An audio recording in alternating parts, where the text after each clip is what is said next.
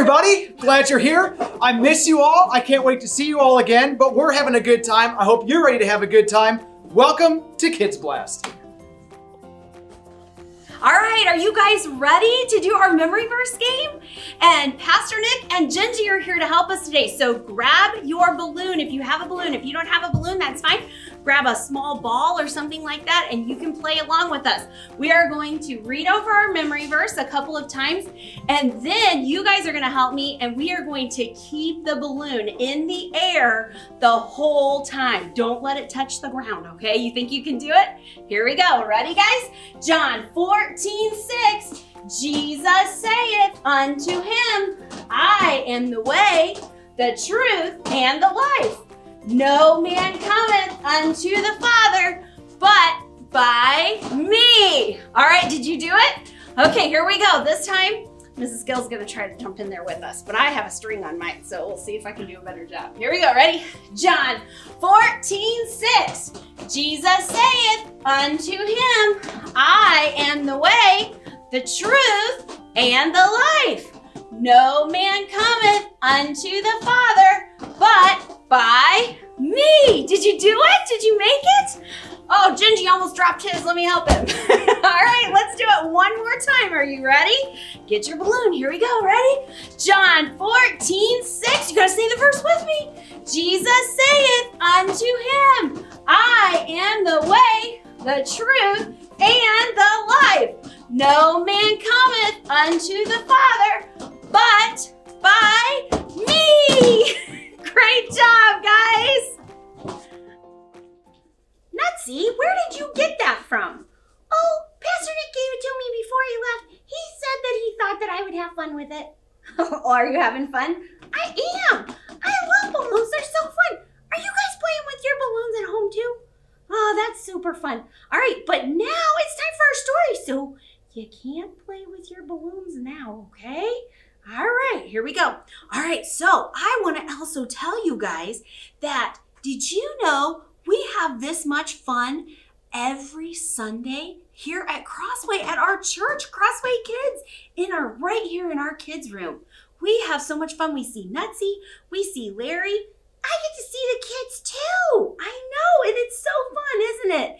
They love to see you guys. So if you don't already have a church that you go to, we would sure love you to come and visit us. So as soon as all this virus is over and we're able to come back to church on Sundays, we start right at 10 a.m. and we would love to have you. I would love to have you. Nutsy and Larry would love to see you right here in our class. I hope that you'll come.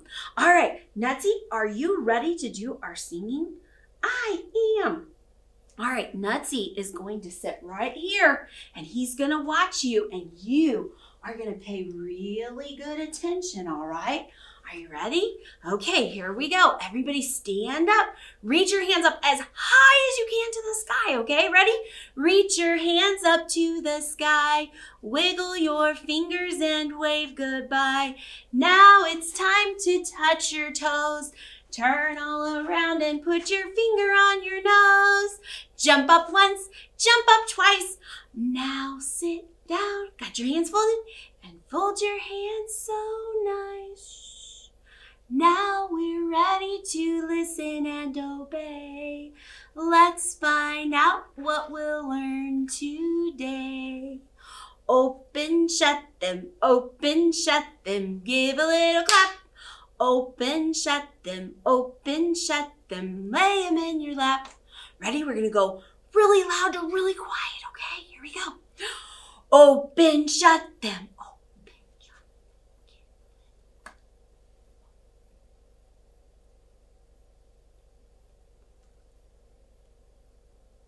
Great job. You did fantastic and you're all ready for us to listen to our story. Our story today is continued from last week where we were learning about when Jesus died on the cross for us. He didn't stay dead, did he though? No, he didn't. He arose from the grave. He came back from the dead for us. That is the best part of the whole story, is that he arose for us. Well, there was some time after Jesus he arose from the dead, that he was still on earth. And that is one of our stories for today. We are going to talk about a man whose name was Thomas. And he was one of Jesus's disciples.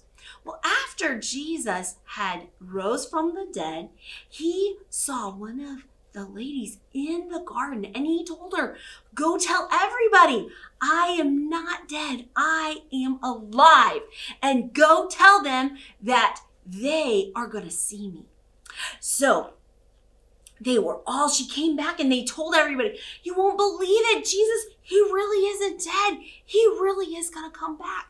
And he really came and he talked to me and he told me that he's going to come and see us. And so we need to be ready for him. So here they were all in this one room together, talking and enjoying visiting and fellowshipping with each other. And all at once, Jesus appeared right there in the room with them. Wait a minute, there wasn't any doors open. And did he come in the window? Did you see him? How did he get here? Everybody was looking around.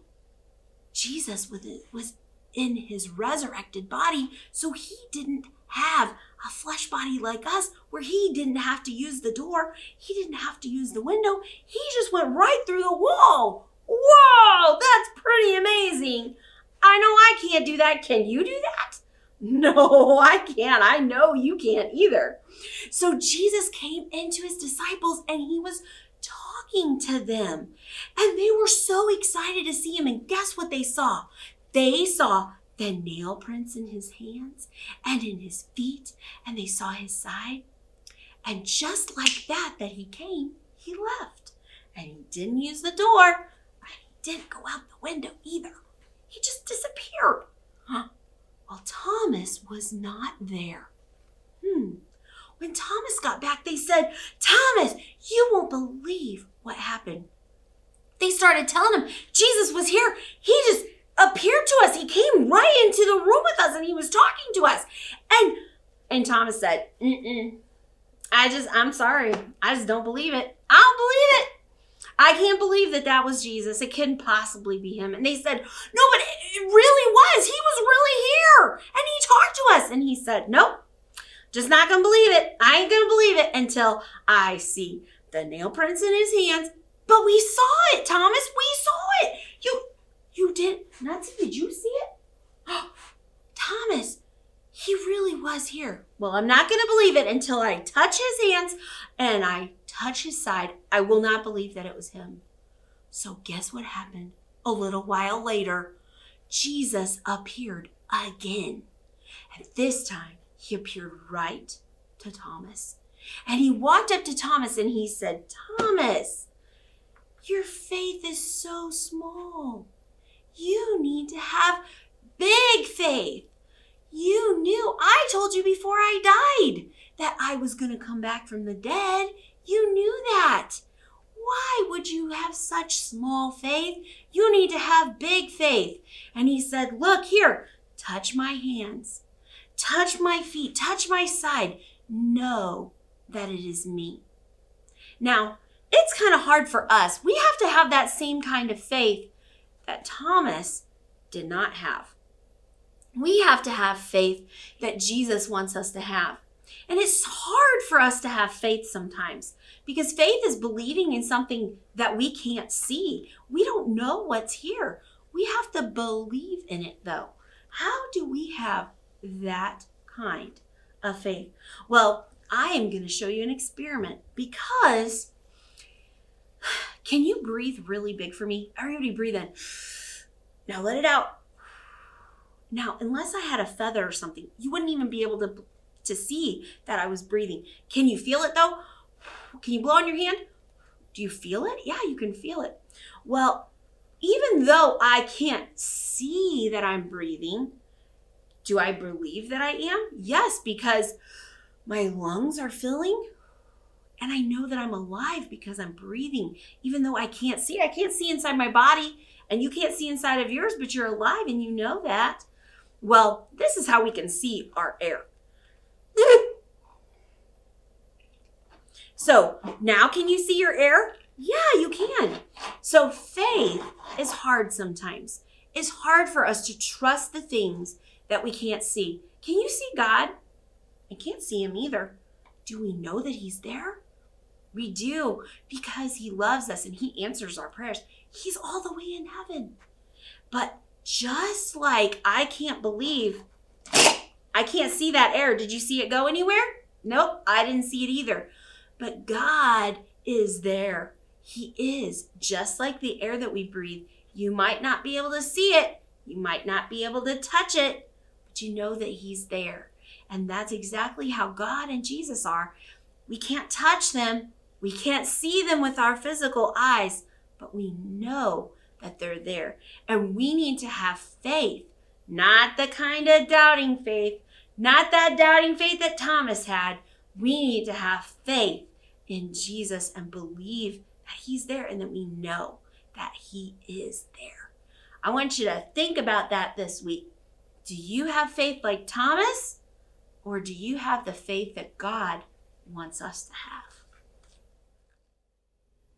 Are you guys ready to sing? Everybody stand up. Here we go. We're going to sing it, I Love Him Better Every Day. We're talking about Jesus, and we do love him better every single day. Here we go. Ready? I love him better every day. I love him better every day. Close by his side, I will abide. I love him better every day. All right, now this time we're going to spell it. Are you ready? Here we go. I love him better every D-A-Y. I love him better every D-A-Y. Close by his S-I-D-E, I will A-B-I-D-E. I love him better every D-A-Y. Good job. Now this time when we do it, we're going to do D-A-Y. Can you do that? All right, get your hands ready. Here we go. I love him better every D-A-Y. I love him better every D-A-Y. Close by his S-I-D-E, I will A-B-I-D-E. I love him better every D-A-Y. All right, good job. That was fun. All right, here we go. We're going to do the devil is a sly old fox because that is what he is. Ready? Get your fingers ready. Here we go. The devil is a sly old fox. If I could catch him, I'd put him in a box. I'd lock the door and throw away the key. For all those tricks he's played on me, I'm glad I got salvation. I'm glad I got salvation. I'm glad I got salvation. I'm trusting in the Lord. All right, I couldn't hear you very good. You got to sing really good for me, all right? We're going to do Jesus Loves the Little Children. He does. He loves you a lot. Here we go. Ready? Jesus loves the little children. All the children of the world, red and yellow, black and white, they are precious in his sight. Jesus loves the little children of the world. Thanks for singing with me. Come on, let's have some more fun. Hey, Larry. Well, hi there, Mrs. Gill. How's everybody doing? Well, I hope they're doing fine. I know I'm doing fine. How about you? Well, we're getting along okay. I got such a tummy ache from eating all those jelly beans last week. But then I saw that you brought a snack cake. And I thought, I want to try that too. Oh, wait. You can't have it yet. Oh, I can't? I thought you brought it for me. Well, hang on. We're going to talk about it first. Are you ready to talk about it first? Well, I guess so. It smells so yum. Oh, now, Larry, come on. Now, you just be patient. Be patient, okay? All right. We're going to talk about a scripture in the Bible in the New Testament. I'm going to read it to you. 1 Peter 3:15 says, "But sanctify the Lord your God in your hearts and be ready always to give an answer to every man that asketh you a reason of the hope that is within you, with meekness and fear." And what I want to talk to you about is we've talked about faith a little bit today. Now, there's a kind of faith that can be a little bit scary that I want to help you see something about that, okay? All right, so faith, we're supposed to trust who? Aren't we supposed to trust God? Yes, that's right. That's who our faith is supposed to be in. Is our faith supposed to be in what other men tell us? But wait a minute. Aren't you the teacher? Aren't I supposed to trust you? Well, yes, you are. But did you know there are some teachers that don't teach us the truth sometimes, and that can be kind of scary. So do you know what's important for us to do? It's important for us to get in the book ourselves. Yes, it is. It's very important because that way, if somebody is teaching you the wrong thing, then you will know what God says about it instead of what somebody else says. See, it's kind of like this little snack cake right here. It looks yummy, doesn't it? It looks so yummy on the outside. You know what I think? Do you smell that? Ooh, it smells yummy. Oh, it does. Can I have... Now, hang on just a second. Larry, you can't eat it yet. Because inside of here is something special. There is something inside of it. Well, I can't see it. Well, I know, but you just got to trust me that what's inside of it is what I say. And you know what? I think inside of it, it might have some cream. Some cream? Oh, I love cream. It's so yummy. I know, I love cream too. But what's inside of here? Now, what if I were to tell you that there was chocolate inside? Oh, but I love chocolate and I just want to... All right, hang on, Larry. You can't eat it yet. I'm going to let you have a bite in a minute. So let's actually find out what's inside here. So I'm going to break it open. Oh, looky there. Was there chocolate inside of here? There wasn't. What if I had told you the wrong thing? There isn't chocolate cream inside of here. Instead, there's vanilla cream inside of here. There was cream. Do you see how that sometimes people can take the Bible, they can take God's words and they can twist them and make them sound like the way they want them to sound, and they might teach you the wrong thing. That's not what God wants for us, is it? No, He wants us to have the truth about what's actually there. So that's why, especially when you're older, you need to, if you know how to read, you should be reading your Bible. So that way, if the preacher teaches something or the teacher teaches something, you're able to get your Bible and check it for yourself to see if they told you the truth about it. So I want you to have a snack cake, and I want you to stop and think about the truth, okay? Is the whole truth in God's word here? Is it what we are learning, and is that the truth? Or are you just trusting what someone tells you? And what if you trust and it's not the right truth? It's important that we know that truth, okay? All right, here you go, Larry. Oh, thank you, Mrs. Gill. You guys have a good week. Bye-bye.